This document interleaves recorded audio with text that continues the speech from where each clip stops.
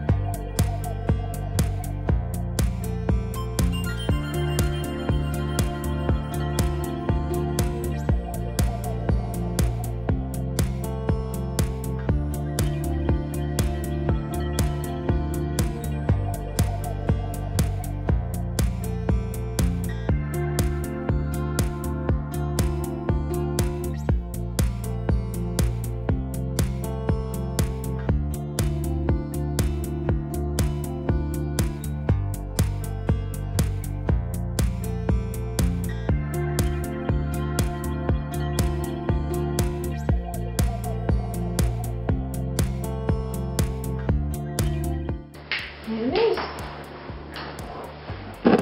3 marker challenge.